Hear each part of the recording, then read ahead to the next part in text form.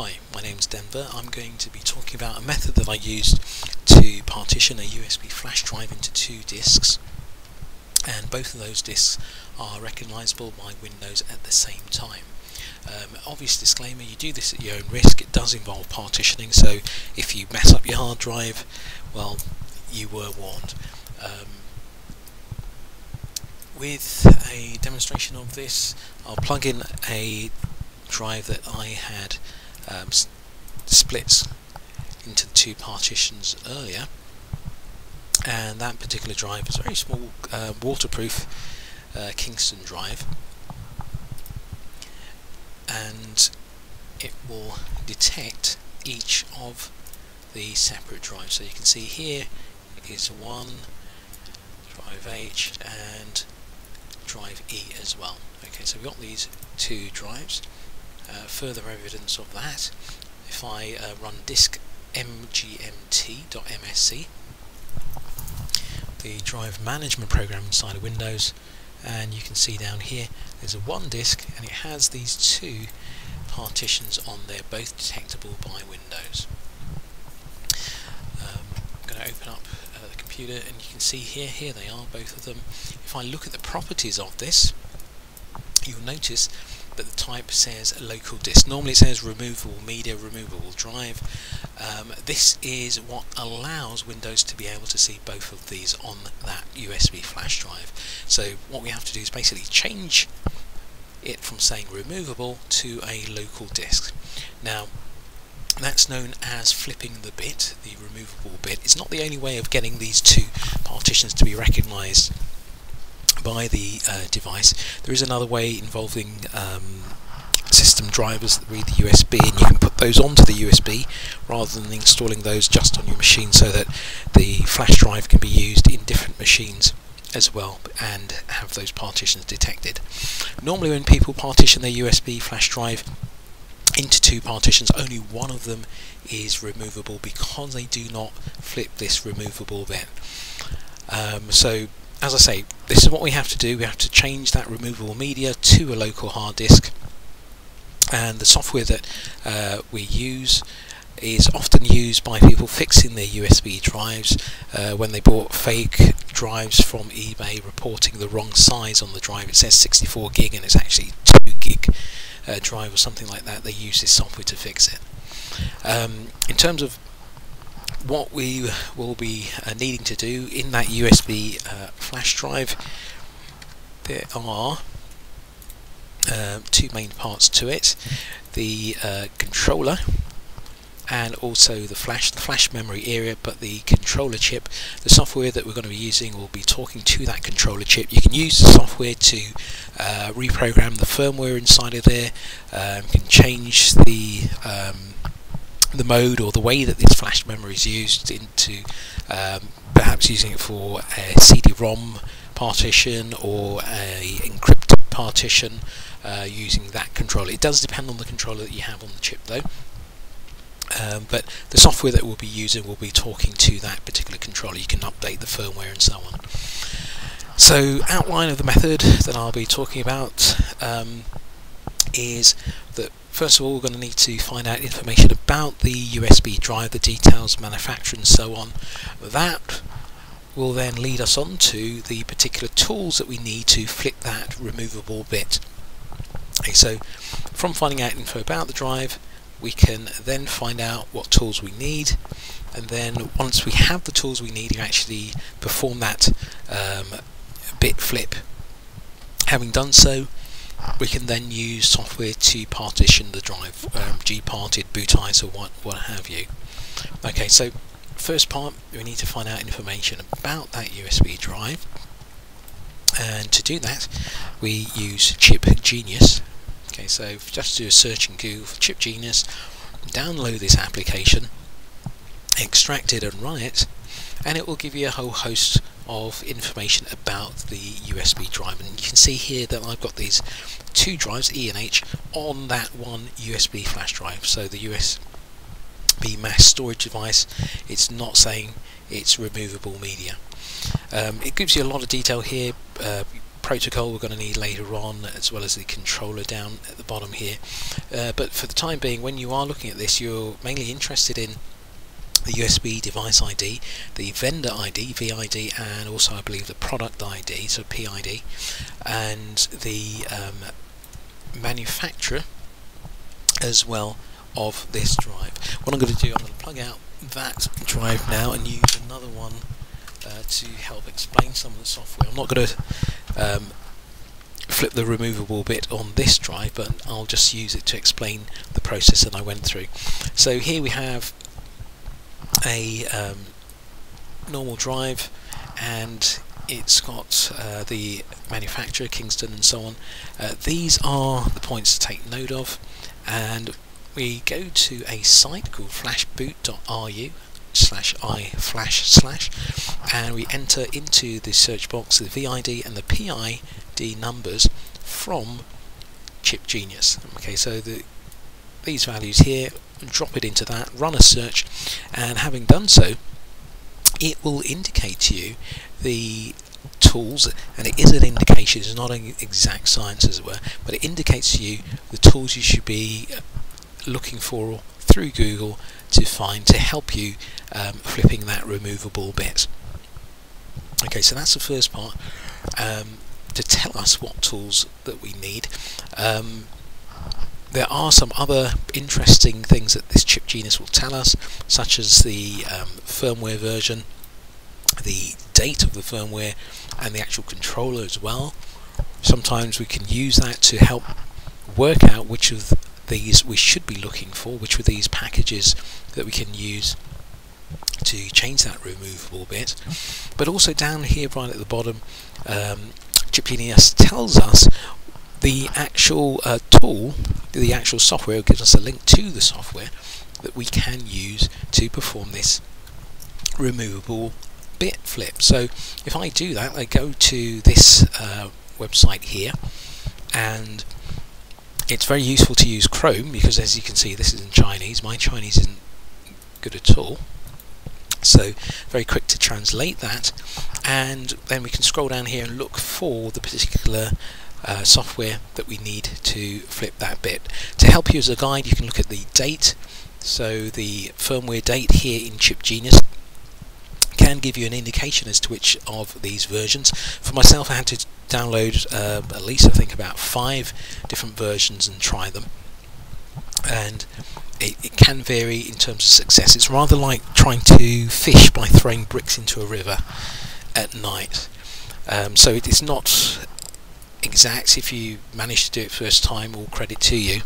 It wasn't the case for me. So that leads us to what software we should use. There is a very common software that first led me to hear about this, called Lexmar BootIt. There are others, Alcor MP, or mass production tools as they're known, for programming these flash drives. Phison is the one that I'll be talking about, that relates to Kingston and Toshiba drives. By the way, I'm not an expert at all in this area. This is just what I found out by just trying to run through this process. So let me actually run you through the use of that software now, as to how you would go about flipping that removable bit. So you download the software, and you would then go to that particular archive. It normally comes as a RAR file, extract it, and then run it. Actually, before I run it, let me talk about what you get in that package, because inside of here there's about 3 main parts to this Phison mass production tool. There's the GetInfo that gives you details about the drive. There's a parameters edit that you change the settings for to apply to the flash drive, and then there's the main program here, the F1. MP or F1. Both the other two, the parameters and info, can be run from inside of this anyway. So that's the one that I'm running, MP or F1, and that program will run. And as it runs, you hit on update, and it'll update this area here to tell you that it's detected the drive. Now mine is showing an error because this is a much older USB drive that I'm just using to talk about this software. So normally yours would show this as being white to show that it detected the drive successfully. If you wanted to run GetInfo, you click on the button to the left of that drive, GetInfo will run, and you'll get the details about that drive. You can change the drive letter here and click read to refresh this. This tells you details about the controller on that flash drive, very important, particular modes as well. Partition information can be seen under the partition setting tab.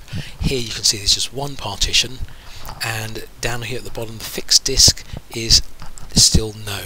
Now with this operation of flipping the bit, it will change this fixed disk to yes. However, this software won't be able to detect that. Now the reason is that this software only detects removable media, so once we flip that bit and the drive is now seen as a local hard disk by the machine, this program can no longer detect the drive, so you can't use this to undo the operation. Okay, so if you did this, you can plug back in the drive, detect it with this, and undo it. So it is a one-way operation using this tool, so that's an important point to make. In terms of actually flipping that bit, you go to the settings here, and advanced settings we pick, say OK to that, and here, now this is an important bit, under the first tab, ICFW firmware, you pick the protocol, and I'm going to pick up Chip Genius to show you where I'm getting this from. So the protocol version, USB 2, that could be USB 3, etc. Then the controller is the actual chip controller down here. Okay, now for this old drive, under my this particular version of the software, it doesn't have a 56 listed. Okay, you can see that's 2251, and there is no 56 there. Okay, so that's the reason why it was showing up red over here. But if I used the as an example, the drive I had split before, I'd click 57, this is a 1, so basically just match that to what Chip Genius is showing you. Under the other settings you have flash settings, pre-format, uncheck it. It will perform a low-level format, and for larger drives it can take 20 minutes to do, so only if you really need it would you do that. If something goes wrong and you've got to reformat your drive perhaps. Partition settings, this is where the magic happens, so just pick one partition, removable disk, change that to fixed disk and default FAT32, or leave it on the default, doesn't really matter, and then that is all the settings that we really need. There are many other options under here. You can put a CD-ROM on one drive, hidden secure systems, encryption, you name it, and multiple partitions. There's a lot to say about these, but out of a lot of testing, I'd strongly recommend for the best chance of success, like I say, it's like throwing bricks in a river to fish. For the best chance of success, I say just keep it simple. One partition, removable disk to fixed disk. We save that into the settings file, or you could save it as a separate file if you wished. Click on cancel down here, lock that settings file, click on update, and yours would update here to be white, and then the next thing that we do is click on start to run through that process.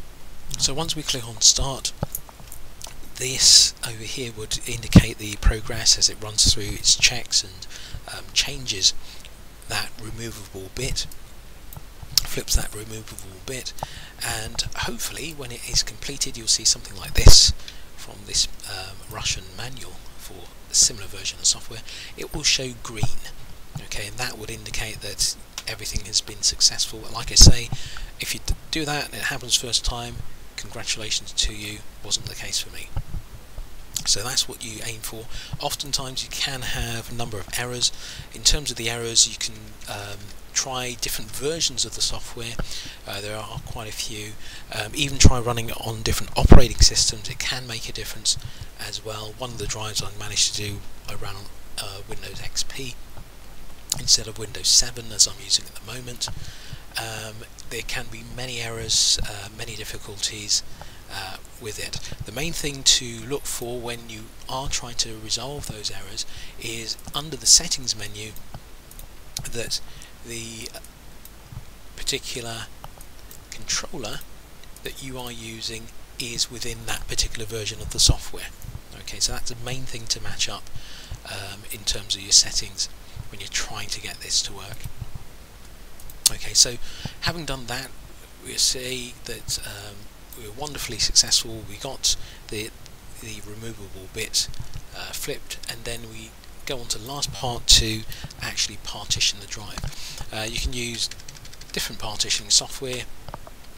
The one that I have here is the program called BootIce, and with that program we simply run it and pick for it to operate on the parts. So we click on Parts Manage, and I plugged in the drive that I did earlier, so you can see you'd have just one partition here, and then we go to repartitioning, and then you can select half the drive, 0, 0, or whatever you want across the 4 possible partitions.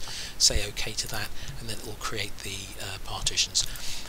Only one of them is active. Obviously, if you're going to make a boot disk or something, that might be important, but for what I'm doing here, both of them are recognisable by Windows, so it's not much of an issue. Okay, so that's the last part of completing this process, and hopefully at the end of it you would end up with these 2 drives on that one USB flash stick that you have. I hope you found this useful and it's of some help to you. Okay, so all the best. Bye.